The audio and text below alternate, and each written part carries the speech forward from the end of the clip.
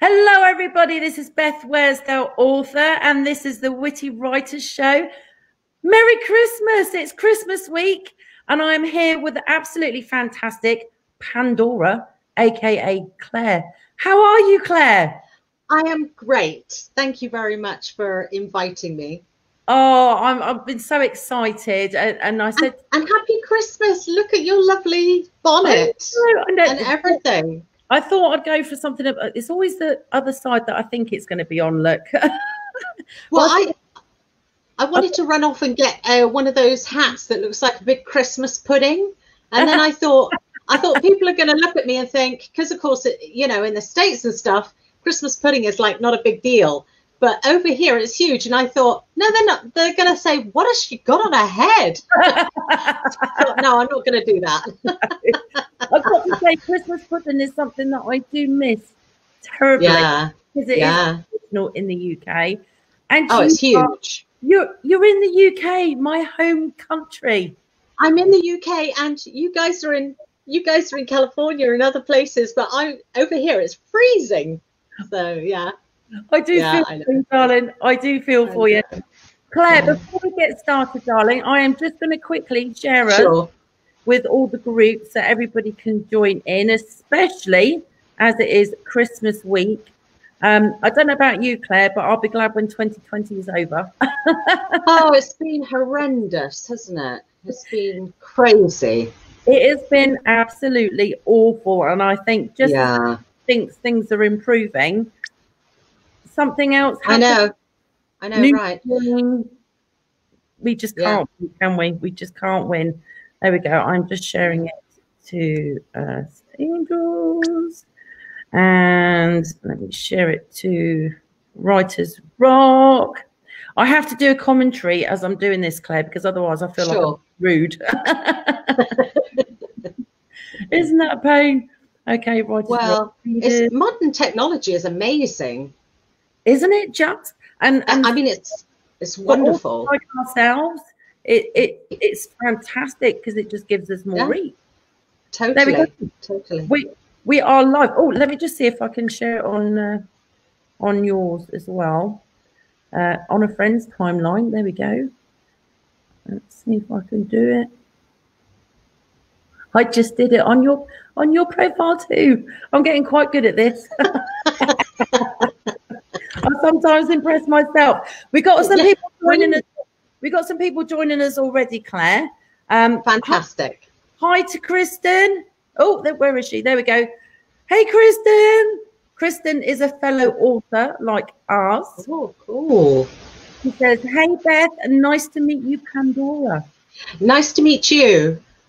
Now, I've got to say, you're another lady of many hats. And yes. It never ceases to impress me how many of us authors do various other roles as well. And sure. And you started at quite a young age with your writing, didn't you?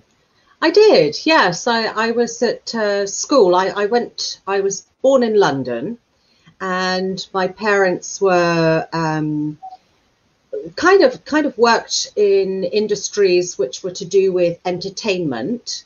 And so consequently, they thought, why go for a run-of-the-mill school? We'll put the kids in an experimental school.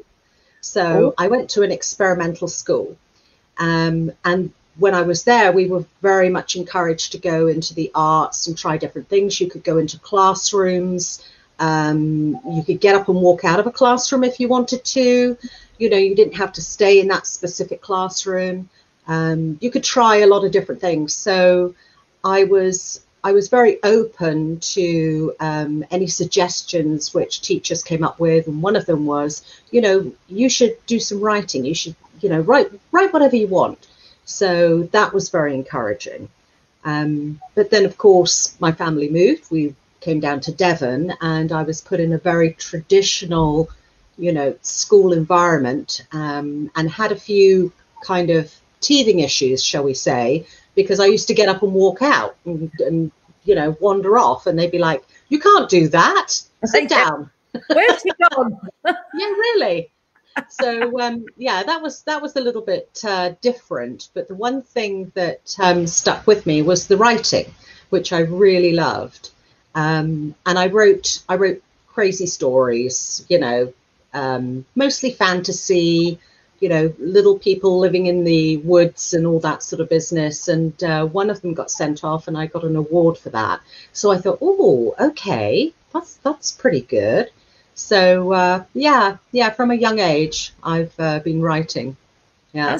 I'm so jealous. Do you know, I would have loved to have gone to a school like that. I don't think I ever would have wanted to leave.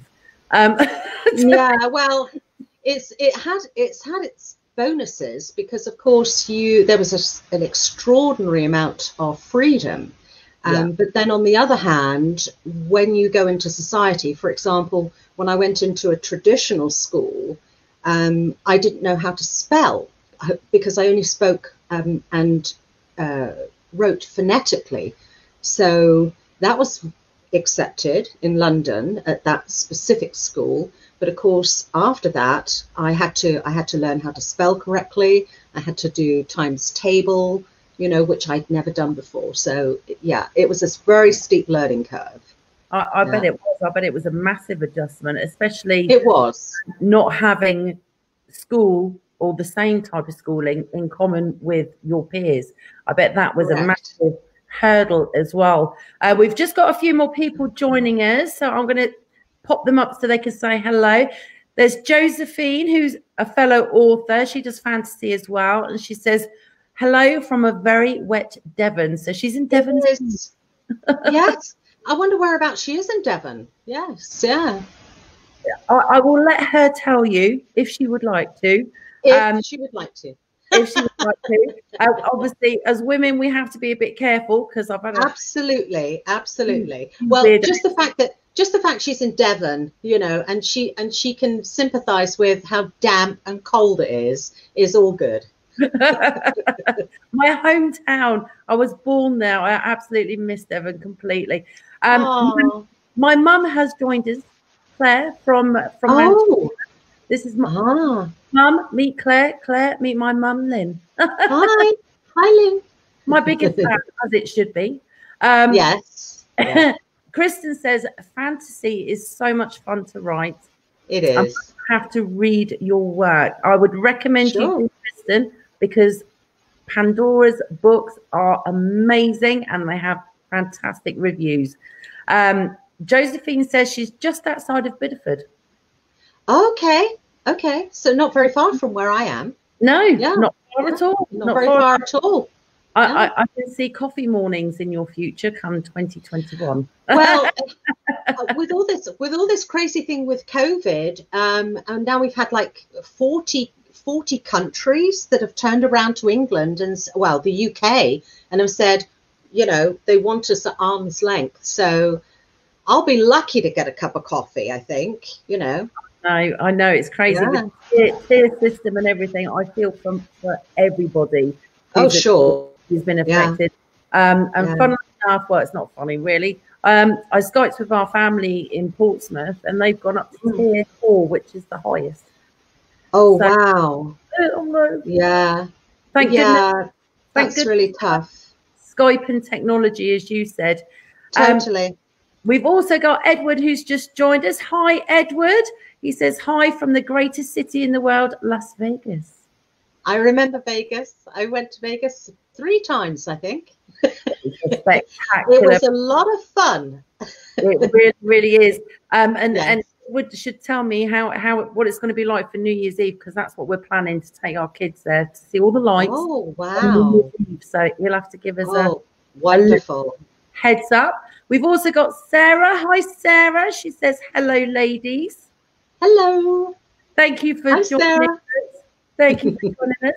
Now, Claire, how on earth did you go from writing fantasy children's stories, continuing writing into adulthood, and then getting into screenwriting and doing plays? You blow my mind. Yeah, well, it's interesting. I think the biggest part of it is actually, like so many of us, where we have a great passion for writing, but we have to pay the gas bill. So you have to work. And when you go to work, there are so many different life experiences that you come across, and that imprints on you, and it does come out in your writing. So, you know, I think I graduated from those cute little things that live in the woods, etc., to thinking, okay, hold on a minute. And things, you know, took a more realistic turn. So, but I've always loved the, you know, the genre where it's speculative fiction for me personally. So you have extraordinary things happening to everyday people. That was more believable. So yeah, that's kind of how it graduated. It's just amazing, isn't it? We're just going to say a quick hello to Leslie, who's just joined us. Hi, Leslie. She says, hello from El Paso, Texas. Thank you for joining. Leslie is also a fellow author. And it's absolutely lovely because we do get readers and authors joining us. So it's wonderful because it's brilliant. We get, you know, readers introduced to new authors, and we also get so many tips and snippets of great information to share with other authors. It's a win-win situation. That's what it's all about, isn't it? That's what it's all about. Yeah. I was going to ask you, because as you said, a lot of us go from one art craft to another. Like you, I went through those subtle changes from childhood in, you know, my adulthood. I went from poetry to songwriting, which surprised me, and then into writing sci-fi novels. How did you find the transition going from writing your stories to screenwriting? Was it a huge learning curve? It was a very steep learning curve, and it was a real baptism of fire. I have a lady, Lindsay Smith, who is she was former editor for Lucasfilm in Los Angeles.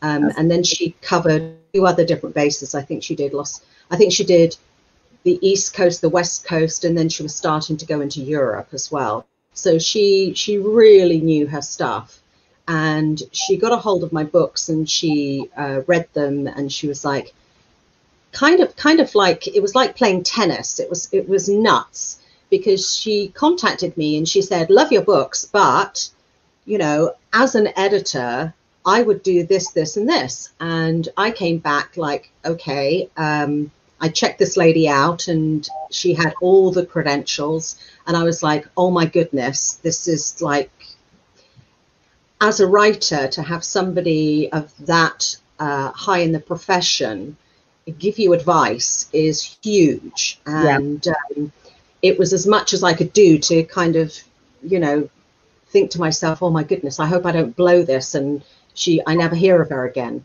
But we've spent a lot of time together. But in the early stages, she said to me, I'm going to, she had this event that she was going to, and there were going to be, it was all female producers, directors, writers, just a huge bunch of people out there that have some influence.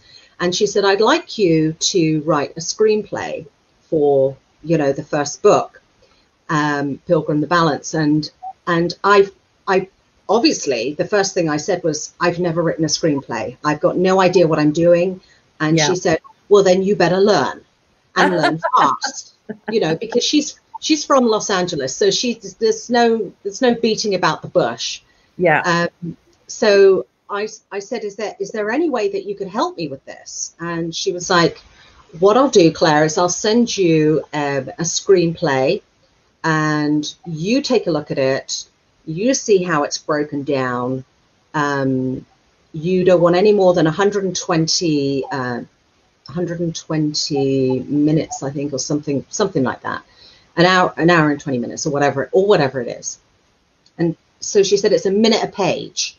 So of course, when the phone got put down, I was thinking, okay, a minute a page, what does that mean?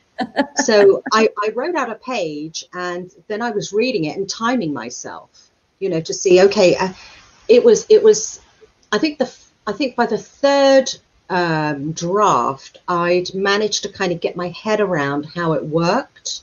Yeah. But that was specifically by looking at the script that she'd sent me. Anyway, I sent it to her, and she said, and she had these crazy deadlines. I mean, this is a lady that's used to dealing with major deadlines that are going to cost millions of dollars if it's not done. Yeah. So she didn't make any allowances for the fact that I didn't know what the hell I was doing. So I sent it to her, and she just bounced it right back to me and said, do it again. And so we had this back and forth thing for, I guess about a month. And then she said, okay, that's cool. I'll run with that. So that was basically it. So it was a little bit, you know, scary. I think scary is the right word. I think I would have been scared too. I would have been like a deer in headlights. yeah. But that's something I've heard of. I actually bumped into an author. Oh my gosh, must have been a couple of years ago now. And he was an author turned screenwriter. And that was something that he told me, was that it was really strange having to think of writing with regards to timing. You know, how many minutes did this scene take? How many minutes will this scene actually take to act? And it blew my mind at the time.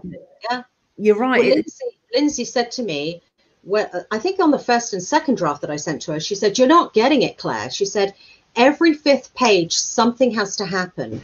Every fifth page, I don't care what it is, but something has to happen. You have to look at your book. You have to break it down. You have to pick out those parts that are important, that move the story forward.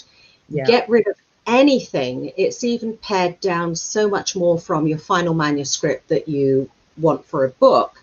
It's kind of the skeleton of the book, as it were, and then you kind of have to fill in like bits of emotion and things like that into it to kind of flesh it out. But it was for people that do it as a profession, they must have this different mindset that they live in when they're writing, so that it's punchy, you know, it's lean, and it delivers within a specified amount of time. And carries the story with a good right. Exactly. It's crazy. It's crazy. We got some more comments, so I'm going to put them up here. Kristen says screenwriting too. That's amazing. I agree, Kristen. Thank you very much, Kristen. Marcy's just joined us. Hi, Marcy. She's another fellow author. She's absolutely fantastic. Leslie says she's here for the accents and the great ideas. I've got my half American, half Devonian, half London accent going on. So if nobody can understand me, I mean, fair enough. Well, I understand you perfectly, and that's all that counts, really. There you go. Leslie wants to know, have you always written speculation fiction? Or yes. Speculative fiction. Yeah, it's always been speculative fiction. The writing that I'm doing at the moment is moving more into the science fiction area. So with speculative fiction, as you know, it's sort of on the cusp of it could possibly happen, maybe it could happen, that type of thing, where we are currently with maybe science or technology, or with physics or spirituality, that type of thing. But it's moving slightly more into the science fiction area, very much along the lines of, say, H.G. Wells. So a lot like that. That's amazing. And I believe you have maybe a copy or two of your book on you. funny you should mention that. Did we see them? And here they are. Okay, so this is the first one. There we go. I don't know if it's the light is catching it a bit. It is stunning. Look at that eye. Yeah, because that's kind of what it's all about, really. And then amazing. And then this is the second one, Geometry of Fear. Now this cover, which you can't really see that well, you can kind of see it's an eye, and then it's got red kind of paint on it, that type of thing. Stunning. But the original one was very much along the lines of the first one. And Lindsay said to me she said to me, Claire, your books have to be branded. They're not branded. And I was like, branded? What's that? So she's taught me an awful lot. So the eye that you see on that one was actually put together because at the time I had like no money. And I was like, well, not a lot has changed, but I had like absolutely no money. And I thought to myself, who in the family can draw? And I have a nephew, Connor, who's just received a first degree honours. He's got his degree in fine arts, and he actually did the cover. But he did say to me, this design, Claire, should be for a bigger book. And I've never designed for a book before. So that was like the first attempt, as it were. I think they're both beautiful, and I'm a great believer that eyes are the windows to the soul. You know, sometimes you can literally gain so much information from somebody's eyes. Oh, sure. When they don't even speak. Right.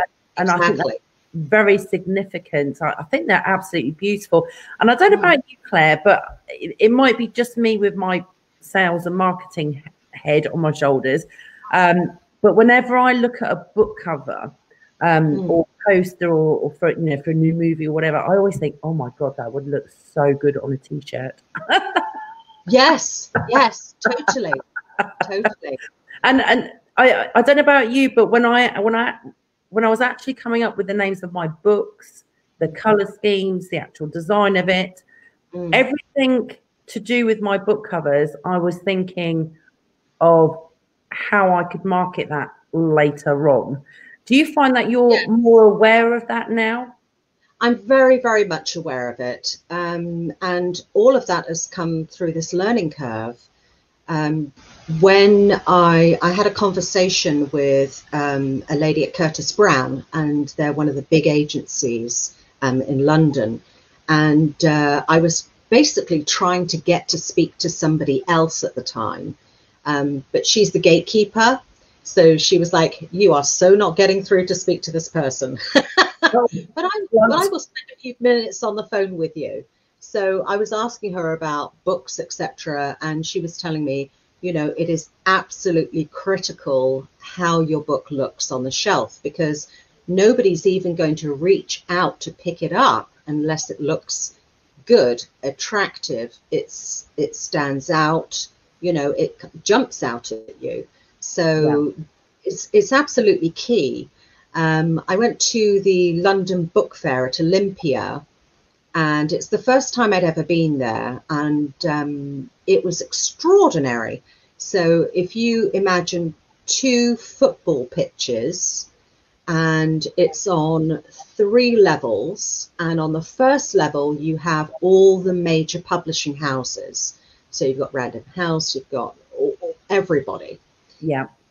Then when you go to the second floor, you've got all of the agents that are selling to all the different countries, and they're speaking in all the different languages. So when you walk around, you've got flags and signs like China, Japan, Italy, you know, and they're all talking away. And then on the top floor, which you have to be the hoi polloi, as it were, of the book world, is the private area for people that are doing the big deals. Yeah. And you know, they were taking up crates of Moët and Bollinger. Oh, so, nice. Obviously it's a very hard life. I want to go up there. I know, seriously. But one of the things you notice when you go there with the branding with these publishing houses is the books that they're at that moment promoting, that they're going to be selling, that are going to be hitting the shelves within a couple of months.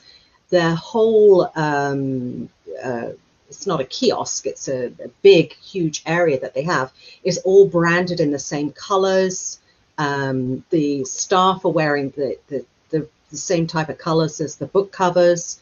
There's huge graphics because, of course, 80% of us are visual. We are very influenced by graphics. Yes. So therefore, you know, it just makes common sense. Absolutely, absolutely. And that is one thing when I was looking at your books, that was one thing that I did notice was that color schemes are very gender neutral.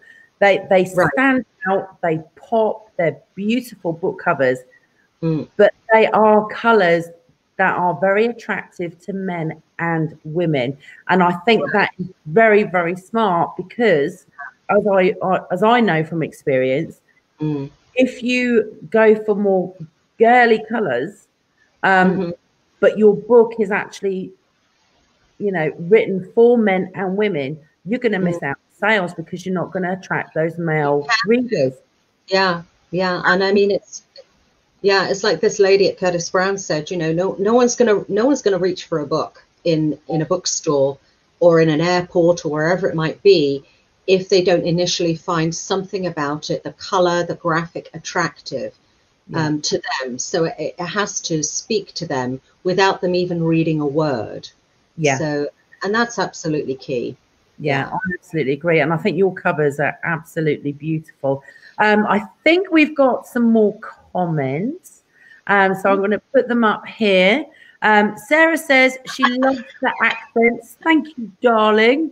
Thank you, Sarah. I tell you, I don't know about you, Claire, but it's one of the plus sides of working from home, being a writer, is that you don't get out much. Right. That is so true. That is so true. I've lived in America now for 10 years and I still sound, I think, just as British as I did when I first moved. Well, here's the funny story. We lived on the West Coast and on the East Coast. We were in the States for about 12 years. And I remember my mother is kind of old school. And I remember I called her up and I was chatting away to her. And this is a lady who'd gone to boarding school and finishing school and had to take elocution lessons and all this sort of thing, and graduated in deportment, you know, that type of thing. Never took an exam, but, you know. Anyway, so she says, "Excuse me, dear." She said, "But you do know that there is a T in water." Because I was saying, yeah, the water's very, it's lovely here, Mum. The water's really warm. And she was like, "Yes, there's a T in water." I'm laughing because I have the same conversation with my daughter Abby. She was 7 when we moved, and obviously she's just turned 17 now. She says water. Right. And she completely misses out the T's, and every time she does it, I'm twitching. Well, it's a really tough one because you know, I've got 2 daughters, one of 21 and another that's going to be 18. And my 18-year-old has a strong American accent. We moved over to New York when she was 6 months old. And my eldest daughter has a twang occasionally, but her American accent's kind of smoothed out a little bit now.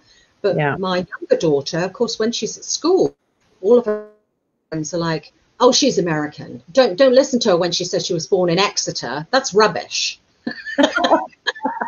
So, of course, Darcy, that's my younger daughter, she's like, "Mum, everybody thinks I'm American." And I said, "Well, you kind of are, darling, in a way. You're kind of a mishmash, you know. You've got all those benefits." I mean, they had a wonderful time when they were in the States. And, of course, Olivia, every now and again, her party piece is the Pledge of Allegiance. So, you know, and she knows it off by heart because they said it every morning in school. Absolutely. So, yeah. Oh, that's just amazing. We're going to say hello to a few more people. We've got Joy, who's joined us. Hi, Joy. Thank you for joining. Hi, Joy. You Angel, you. We've also got Edward. He said, "Do you create your covers?" And actually, he said branding is important. Yes. Well, Edward's right. He's so right. Branding is very, very important, and it's kind of difficult to think about how you're going to brand, because at the end of the day, it's a product. But for us writers, it's our baby. It's where we've spent hours and hours pouring out our feelings and emotions, etc., onto paper and putting this whole thing together. And then somebody, well, not somebody, but we've generally got to think about a way to market it and make it into this product and brand it, etc. I don't do my own covers. I have Connor that does that for me, my nephew. So he does that. And did you come up with the actual idea though of the eye? Yeah, I mean, he had a quick flip through because he was a student starting out at the time, and he was like, you know, students, they're so quick with everything, their brain is like, woo. So it was like, yeah, an eye, Claire, be perfect, you know. So, and plus on top of which, and on top of which, because the main character, Neath, how she changes when she has to be when she's forced to defend herself, her eyes change. So that's where that came from. Oh, yeah. I like that. Yeah. That's the first sign that things are not going to go well for the person that's, you know, going to give her a hard time. Funny that my skin goes slightly green when I get annoyed, and my kids say, "Oh, you won't like her when she's angry." Oh, okay, yeah. I'm just joking. It's your Hulk impression. It is. Leslie's given us a comment. She says her stepmother is from Sheffield. She's lived in the US for 50 years and still is the same. Wow. The Sheffield accent is a very strong one, though, isn't it, Claire? It is. It is a very strong accent. Yeah. You know, sometimes in different parts of the country, you know, people can. I lived in Scotland for a while, and Pascal, my husband, is French, and he could understand them perfectly. I don't know why. I was always trying to figure that one out, and yet I was like, what did he say? So yeah, it was difficult to understand, especially when people talk very quickly. Yeah. I think most of the accents in the northern part of the UK are very tough to understand if you're English. And the accents are so strong. You know, the Birmingham accent, the Liverpudlian accent, the Mancunian accent, they're all really strong, aren't they? And I think it does take a lot for them to. It does. So it really, really does. Joy says hello. And then Edward says, I got lucky mostly because I didn't know what I was doing 11 years ago. After 77 novels, his books are recognized. I know, right? His books are recognized from the cover worldwide. That is amazing. And there's your branding right there. You know, that's the smart thing to do. Absolutely. Yeah. That blows my mind. Now, tell me, Claire, because, I mean, you've got, your books are Neath A Pilgrim Chronicles, so they are a series. Yes. You've got 2 out at the moment, which are getting fantastic reviews. Yeah. What inspired you to write about Neath in the first place? Did you meet somebody who you just thought, oh my gosh, that person could be so mysterious and magical, and you know, blow people's minds? Or I think Neath basically came out of a few different things from myself predominantly, and the reason for that was because I worked for an extended period of time with 3 different billionaires, and I was privy to a lot of the way that they lived, obviously, how they worked, how they interacted, how they saw the rest of the world, etc.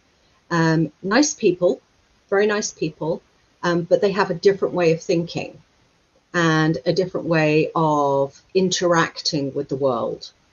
And there was kind of like the what ifs that I thought about, a little bit like H.G. Wells writes. He's very much a what if speculative fiction writer. Yeah. And Neath kind of came from that. And I thought about, okay, well, what if these people decided that actually, you know what, things would be so much better if we had a really big decrease in the population and we could reclaim the earth for ourselves and evolve to such an extent that we were cerebrally much higher than anybody else, and we didn't have to deal with everybody else's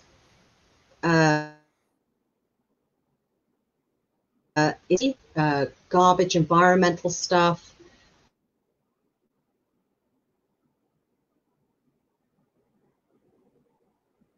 Oh, we've lost her for a second. Bear with us, my angels. Bear with us. Hopefully Claire will come back in a second. I think it's the weather. Unfortunately, it's a bit glitchy. Bear with her a minute. Hopefully she'll come back in a second. Bless her heart. It's the weather just plays havoc, doesn't it? It really, really does. I'm going to put Edward's next comment up, and hopefully I'm hoping Claire will come back and join us in a second. But Edward wants to know, do you find it difficult to write in the science fiction fantasy world where you make the rules? That is a very, very good question. Oh, she's gone. She will come back. I promise she will come back. While we're waiting for Claire to pop back with us, I'm going to have a go at answering your question, Edward, because I'm a sci-fi author myself. I actually found it quite easy writing science fiction fantasy purely because there were no rules, no limits. You could literally do whatever you wanted. You could go to or introduce a new planet where the Earth was green rather than brown and the trees were orange rather than green. So you can literally just let your imagination run completely wild. It was absolutely amazing. I'm hoping Claire will come back and join us, bless her. Hopefully she'll be able to click on the link. Let me just send her the link again, just to make sure she can rejoin. So bear with me 1 second while I do that. There we go. Let's send her that link again. Technology. Honestly, sometimes you love it, sometimes you hate it, don't you? Oh my gosh. Well, I don't know what. Oh, there we go. There she is. Okay. So let's send her that link again. There we go. Claire. There we go. Oh, there we go. Okay, paste. Sent. Okay, hopefully she can rejoin us in a second. We've got some questions here for Claire. Unfortunately, I don't want her to miss out on these, so I will wait for her to come back on. But in the meantime, I just wanted to let you know that we actually have 3 winners from our last interview who shared the interview for April, which was absolutely fantastic. So much appreciated to everyone who shared. So our winners so far for last week's interview is Joey, So congratulations, Joey. You are going to win a free copy, paperback copy from Wanda Roberts of her children's book, which you can either obviously keep for yourself, for, you know, families, children, or share it later on. Oh, there we go. Hi, Claire. We've got some more questions for you, but I'm just explaining something right now. Hold on a minute. Can you hear me? I can hear you fine. Okay. Just bear with me. What happened? Technology. It's probably the weather, so don't worry. Don't worry. I was just telling our viewers while we were waiting for you to come back on. What I do is we pick winners for people who share the interviews every week. And I was just explaining that we have Joey as our winner for our last interview on Thursday. So he wins a free paperback copy of Wanda Roberts' children's book. April Baker actually wins a copy of Tin from the author Candice Robinson. So congratulations. Congratulations to her. And I've already notified Bernadetta as well, who was my winner. So we had 3 different winners. So it was absolutely fantastic. Cool. I know. And it's Christmas. I know, it's fantastic.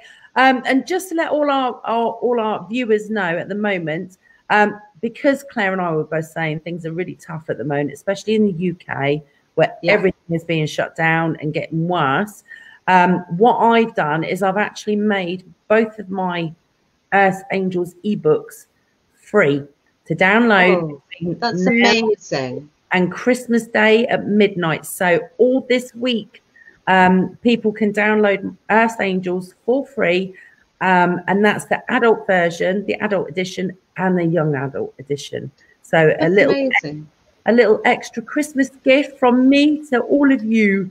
So I hope you enjoy, and I can't wait to hear what everybody thinks. We have got some more questions for you. Oh, good. So Edward wants to know, do you find it difficult to write in the science fiction fantasy world where you make the rules? For science fiction, which the books are moving into more, yes, it is more difficult because, you know, you're moving so much further away from reality, and even from the speculative fiction where, you know, you can sort of willingly suspend your disbelief. So yeah, I do find that a little bit tough because you've got to think about things more. You know, you can't. We all have great imaginations as writers, that's a given, but you also have to make it plausible on some level. So yeah, it's a challenge. Now, with your books, are they completely based here on planet Earth? They totally are. Not a single Wookiee in sight. No, nothing like that. So it's all everyday, you know, it's everyday life. It's based in the present day, and it's just extraordinary things that occur. The main protagonist is a lady called Neath A Pilgrim, and she runs a storage facility, and she basically stores the secret possessions of other people.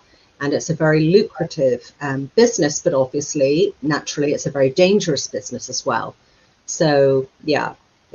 So it's got those things that take it outside of it, dependent on what they're going to be storing. Sometimes they might store something that is, you know, has some sort of spiritual bent to it, or has some mystic bent to it. So yeah. Wow. So she's gaining lots of knowledge about all these people and their secrets. Yes, exactly. And part of their job is she has to look into the provenance of it. You know, does this actually belong to this person?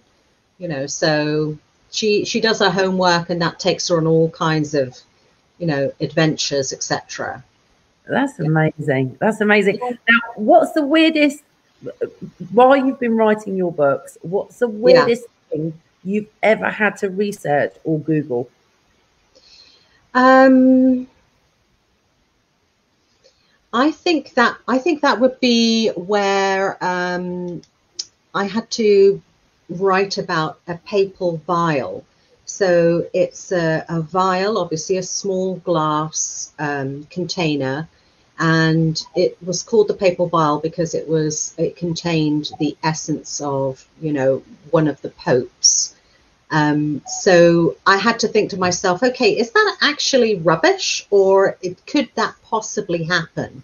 You know, because people reading the books, it's speculative fiction, so you can't take it so far away from that realm, because then it becomes something else. So I did a lot of research on that, and I was looking into the Pope, and I was looking into the Vatican, and I was looking into all kinds of different things, you know, that to do with it. And there's so many people out there that write about various things to do with the Vatican that are based on half-truths. So there's an awful lot of stuff floating around out there. But yeah, that was one of the things that was bizarre for me, because I suddenly realized there's a whole, not an industry, but there's a whole interest out there from people from all over the world that look at that specific place and that specific organization, the church, etc., and want to know more about it. And yeah. I suppose when things come up, they're like, well, okay, maybe that could happen, or this could happen, you know. So, yeah. I must admit, one thing that's always fascinated me with regards to the Vatican and everything, and I was lucky enough to visit last year. Absolutely amazing. I mean, I bet. Beautiful, beautiful place. Yeah. I would love to have gone into their secret library, which I'm sure you probably heard about. Right, right. You know, because there's so much knowledge in there. Well, when you think, Beth, that they've been collecting information for centuries, yes, and have had the financial resources and the manpower, etc., to be able to go anywhere on the globe effectively and gather whatever they wanted, you know, that they felt would be of interest to them. Yeah. There's a whole website that is all about the art that they have, you know, sculpture, paintings, all this incredible artwork. Yeah. So it's a fascinating, it must be an absolutely fascinating and absorbing place to visit. Oh, absolutely, absolutely. Yeah. And it's quite reassuring that such a big religious organization is protecting so much history and preserving it. Sure. And taking it through each generation. It's absolutely just mind-blowing. We've also got some more comments here. So I'm going to pop this one up. So Joy would like to know, how did you get to work with the billionaires? Love to explore thinking differently. Well, when I moved to Brussels, I lived in Brussels for a while. And when I came back from Brussels, I thought to myself, well, I've really got to do something, you know, that pays the bills. And so I decided to become a chef, and I trained for 4 years. I took all my qualifications. I qualified, and I became a chef. And when you become a professional chef in a professional kitchen, I worked at the Stackis Dunblane Hydro in Scotland. There were 27 chefs, all male. I was the only female.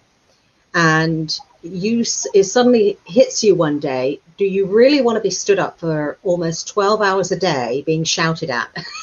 Yeah, because it's not an easy job. It is so not an easy job. And I was very good at my job. And I finally wound up, I had 5 guys underneath me. And, you know, I gained a little bit of respect. It was amazing. But I thought, no, I think I'll go into management, actually. Management, I saw them walking around in suits. They weren't sweaty. People weren't shouting at them. And I thought, yeah, that's for me. Their hair wasn't stuck to their faces. Yeah, really, really. Yeah. So I went into management, and I took a business degree and administration management, whatever it was. And then I thought to myself, okay, I think I'm ready to kind of like go out there and have a look at it and see what I think. And both Pascal and I, Pascal's qualified up the yin yang with all that kind of stuff. And we went over to the States, and at the time, this is how far back it was, guys. It was Ronald Reagan and Margaret Thatcher. So yeah, I know, happy days. So obviously, you know, it was pretty lax. It was pretty relaxed over there. And we thought, okay, well, we don't have a green card. We've got a visa, but we don't have a green card, so we can't work. So what are we going to do? Because our money was coming to an end, and we loved America, and we just didn't want to go. And so we got a hold of this attorney, and she started processing the paperwork. And she said, you know what, guys, you need to have some money behind you. You need to be working for somebody that can help you run these papers through, etc. Yeah. So that's how we first got involved in that. We went to work privately, and there was an advert in the LA Times, and it said international agency. And we contacted this lady called Dora Renate, and she was on Beverly Hills Drive. And we went up there, and if you've imagined The Incredibles, okay, you know the movie The Incredibles? Yeah, yeah. Now in there they have like this lady who is a stylist, a little tiny lady with little black hair and the glasses, and okay, Dora was exactly like that. And she said, and she had all these pictures on the walls of these movie stars and all these people that she was getting staff for. And of course, she had an English lady and a French guy, and she was like, "Okay, I'm sure we can do something with you." So that's how we got in with the first person, and then after that, we were contacted by another person who was kind of working for the other. We've signed a lot of confidentiality stuff, so yeah. So yeah, I've signed so many. I'm like, but so this was actually for you and Pascal cooking for them? No, this was actually running the estate. So we had to run the estate. So we would manage it. Okay. Totally. They had staff. We would manage the staff in the estate. And you have to imagine that these people have multiple properties, and they have them on a global level. Yes. So you're having to, you're having to jump on and off planes and go to these different places and make sure everybody's doing what they're meant to be doing and all that kind of business. Yeah. I bet you, as a writer and such a creative person, I bet you were just filled with so much inspiration from things that you saw. Yeah. People, as you said, interacted with each other. I mean, totally. What a wealth of experience well, it's something that I had absolutely no experience prior to that. I mean, I'd worked in some very nice hotels. So you get a sense of it, but you're always on the other side. You're always below stairs, if you know what I mean. But when you are, because these people have a very small circle of staff that are directly around them. They don't have a huge amount of people around them. They don't like a huge amount of people. They have a small group of people that are around them that they trust, and that's it. Yeah. So you get to know them a lot, and you get to experience a lot of what they're experiencing because you have to, because you're working alongside them. But yeah, it's there was a huge amount that I would never have got a chance, an opportunity to have seen or experienced beforehand. Some of it good, some of it not so good, but yeah, a very enriching experience, I guess. Yeah. It's absolutely amazing. Absolutely amazing. We are running out of time, unfortunately. Darn it. I could literally just talk to you all day. Can we just have another look at your books, Claire? Because they're absolutely absolutely. So This is that's it. Oh, look at that. That's the first one. That's the balance. And Pilgrim. It does jump out. And if you go to the website, you will actually see more of the graphics. Yes. So there's more of the graphics on the website, and you'll get a better feel for it. And you'll also see the other 2 book covers that are on there, because the 3rd book is nearing completion. So 2021. But it is. I get so excited. I swear, I get so excited about my books that I can't stand it, and I have to pat my legs. I'm exactly the same way. It's like nervous excitement, isn't it? Because you're excited to put it out there, but then you're really nervous because everyone's going to judge you. You know, I kind of look forward to, because I've had Lindsay, and Lindsay was, you know, so not judgmental, but she was so much on the money, and she was so much, you know, talking to me about how things should be. I took a lot of, I developed a really thick skin because of the way she was. I would write something, she was like, no, do it again. You know, so yeah, that really helped. I think we all need somebody like that as writers. We always need at least 1 or 2 people who will be brutally honest, tell you the truth, not blow up your butt. Because it makes us, you know, better as writers. It hones our craft, doesn't it? It totally does. And you're lucky because, you know, obviously you've had that support. I was so lucky. I was really lucky. Yeah, and really lucky.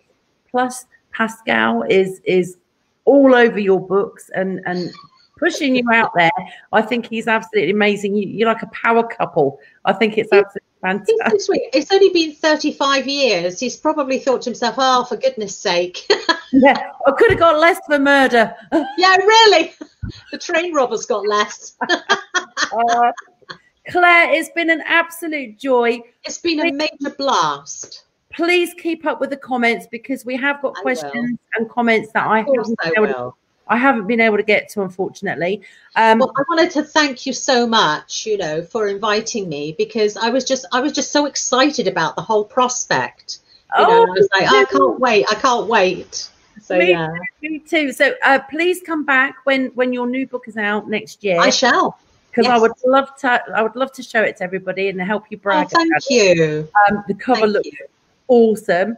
I will share your links as well. Your website link is already attached to the video, but I will add all your other links as well. And for my viewers, Merry Christmas. Don't forget to download Earth Angels, my little gift for you, completely free adult and young adult editions. And if you do download them, make sure you leave an Amazon review, because I will be doing giveaways later on, and your review will be your entry. So make sure you do that. Merry Christmas to everybody. Unfortunately, I think Claire is frozen on us, bless her. But thank you for joining us. Thank you for joining in and asking questions. And we will see you again after Christmas. Thank you very much, and happy holidays to you all.